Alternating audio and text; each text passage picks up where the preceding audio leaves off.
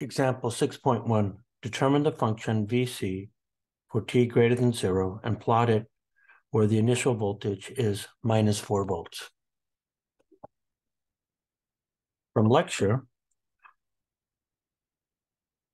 the voltage buildup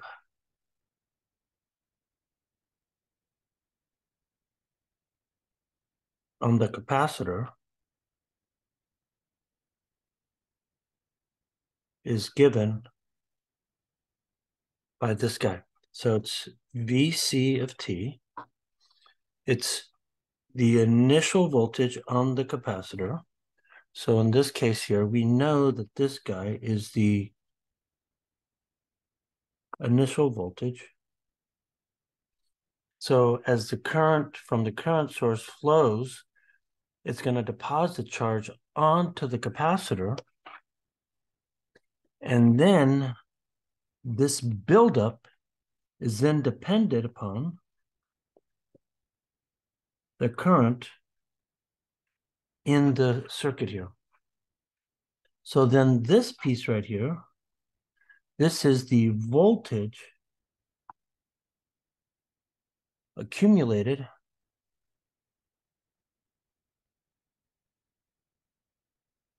between T naught and T. So that being said here, we can now go look at our circuit here. We see that this is a series circuit, right? So this is a series circuit, which then tells us here is that the source current is also the current through the capacitor. And we can see here is that the source current is given by this curve. So we must parameterize Is of t curve. Okay, so let's go do that. And one of the things that we see here is that here's my curve here, and we can see that there are three regions.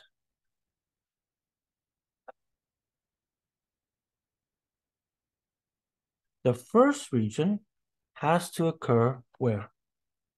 You could see that I have a linear line here, and it goes right here. So you could see here is that I have some slope here, and of course I have a zero intercept right there.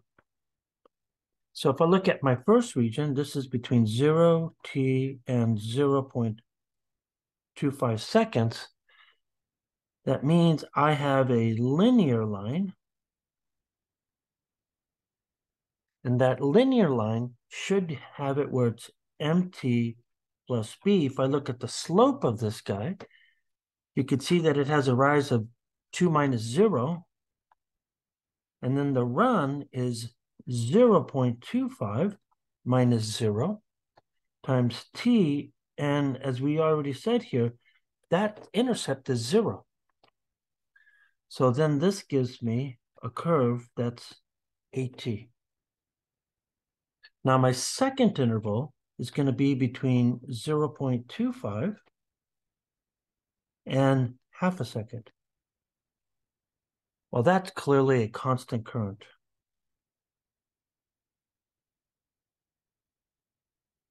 Which then tells me that that guy has to be 2A. And then anything after half a second, well, that's just 0 amps. So if I look at this curve here, we could see here is that the capacitive current is the same as the source, is then going to be given by the relationship IC of t. I'm going to have 8. I'm going to have 8t. I'm going to have 2 amps. And I'm going to have 0 amps. Of course, this guy has units of amps here for AT, and then this will be what?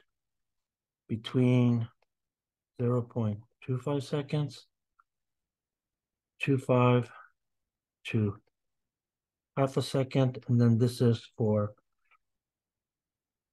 anything over that. So now let's apply the voltage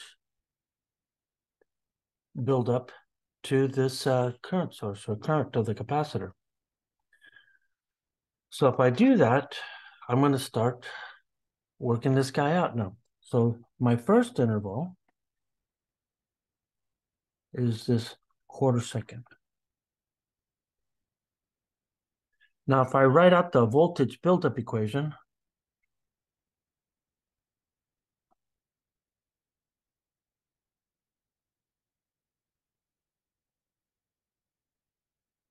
here's what we see. We see that VC, now I'm going to write this as a function of time, but we know that we're in between 0 and 0.25 seconds. So then I have the initial voltage. The initial voltage is 4. The capacitance is 0.1. And then I'm integrating from 0 to t, and then I have to integrate for that interval right there. So if I compute this number, this is what I get. I'm going to get minus 4 plus, so this is 10 times 8, so it's going to be 80. But then when I integrate t, I get a 2. So then this is t squared. And of course, this is between 0 and t. So if I look at this curve, it then reads that this is minus 4 plus 40 t squared. So if I now write the details a little bit better, we then see here is that VC between 0 and a quarter of a second is then going to be 40 t squared 4. So now I know what my voltage looks like for this interval. Now, I need to check this mathematically and physically. Okay, so here we go. So I'm going to check this mathematically and physically. So I'm going to pick 3 values. So the first value is t equal to 0. I better get minus 4 back.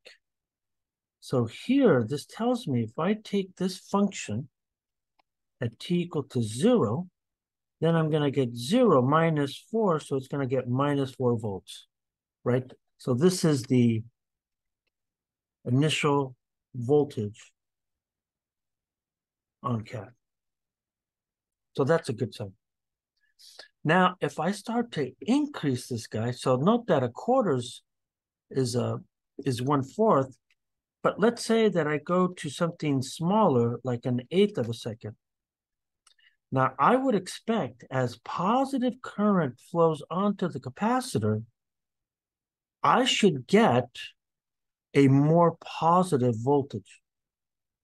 So let's go see. So at t equal to 1/8, I'm going to get what? So I'm going to get 40 times 1/8 squared minus 4, and then I'm going to get minus 3.38 volts. Okay, good. So that's a good sign here, because what this is really telling me here is that positive current flow increases. Oops, that's not the way you write it. It increases the voltage, right? It goes from minus 4 to minus 3.38 volts. Yeah, it's going to be making it more positive. And then at the quarter mark,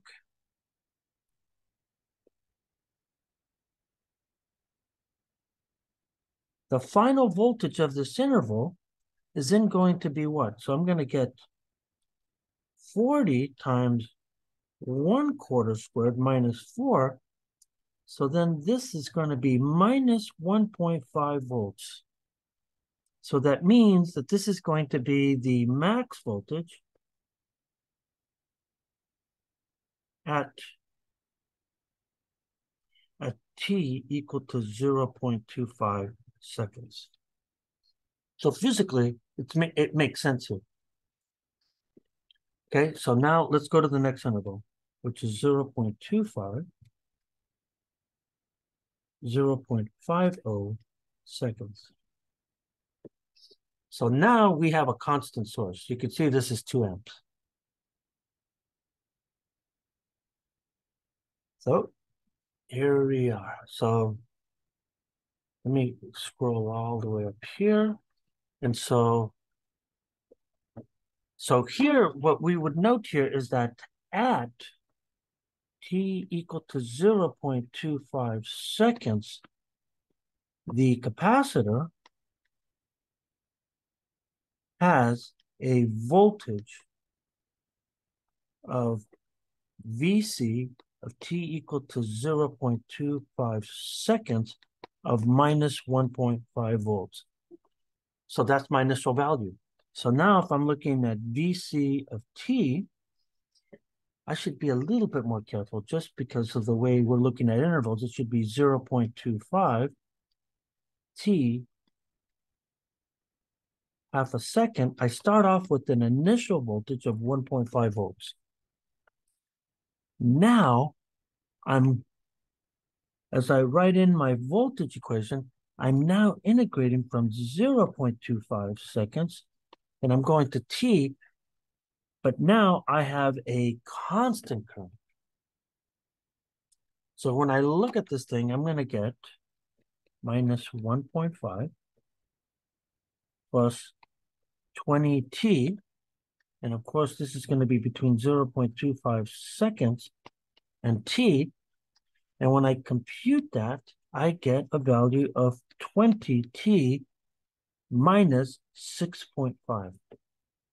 In other words, Vc between 0.25 and half a second is then going to be 20t minus 6.5 volts.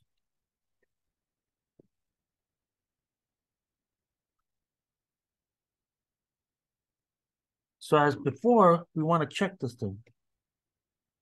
I want to check this mathematically.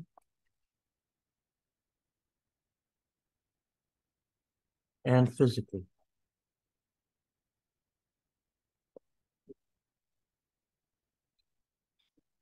Two checks this time, so I'm going to go from t equal to 0.25 seconds. This better give me my initial voltage.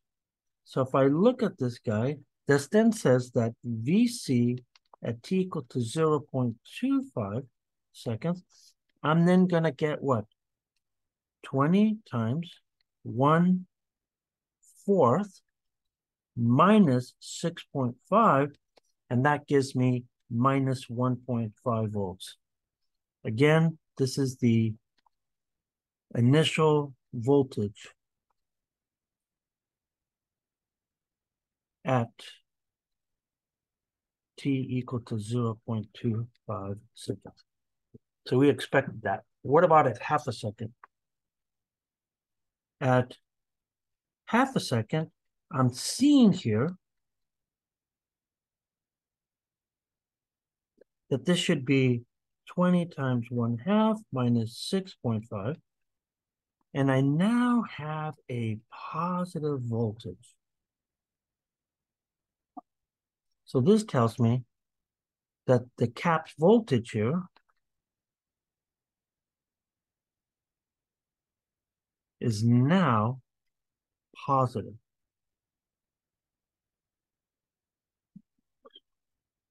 Okay, so then we have our last interval, which will be between t greater than half a second here. But what we already saw here is that this guy has no current, right? So there is no current source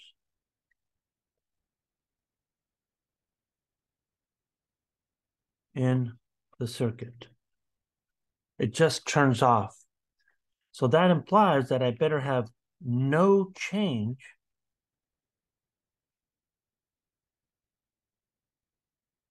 in the caps voltage. No more charges flowing on. So if I look at this thing mathematically here, I start off with an initial voltage at the end of the previous interval at 3.5, and then I'm going to get 0.1, and then I'm going to go from 0.5 to t, but there's no current. So this means here is that this guy stays at 3.5 volts, as expected. So in summary,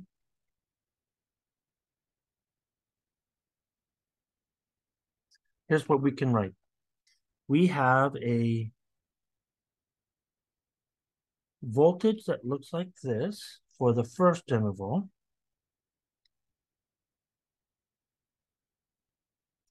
So you could see that it increases, the voltage increases as t squared. And then we have this voltage, and this guy's a constant between 0.25, a constant source that is,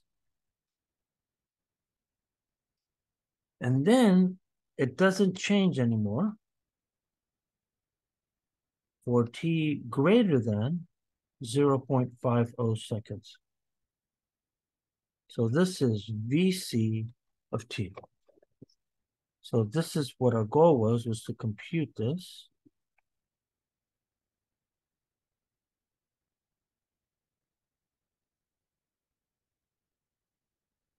Now, if I go and I plot this guy, I'm going to go, let's see. Let's say that I come from here. Don't know how far I'm going to go. Let's see if I can do a nice curve here. It says that we started off at -4 volts. So let's say here is that this is my spot right here where this is -4 volts.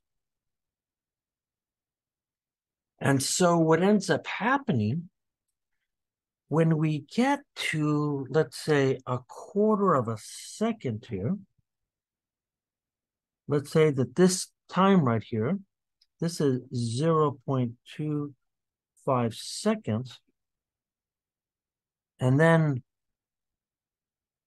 over here, I'm going to call that 0.50 seconds. So what do I see here? After 0.25, we saw that the voltage was -5 volts, -1.5 volts. So if I just sort of like make a guess of where this is here, I'm going to say that I'm going to call this right here -1.5 volts. So that means here, my curve looks like this. I have a quadratic curve that looks right here. And then what happens here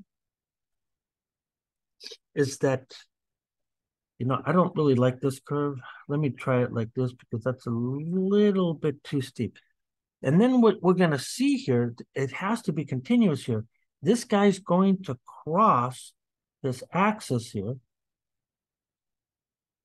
And let's say it does this. And if we look at the time where the voltage is 0, so this is at 0.25 seconds. And then this point right here, I can now set Vc equal to 0 for the second interval, which would be 0t minus 6.5, this tells me then, if I compute that number, that has to be 0.65 divided by 20, and you get 0.32 seconds. So this is 0.32 seconds, and that's when the voltage goes to 0 here. Now, if I look at my green curve, note that the intercept is minus 6.5. So if I was to kind of follow this back, it's not pretty, but this would be minus 6.5 volts. There's the intercept. And, oh, man, that curve is not right, because that curve has to be here. Let me go down here like this. Yeah, that's better. Because then at half a second, this guy has to be what? It has to be positive 3.5 volts. And then after that, it doesn't change anymore. So that was not a good curve initially. So my curve looks like this.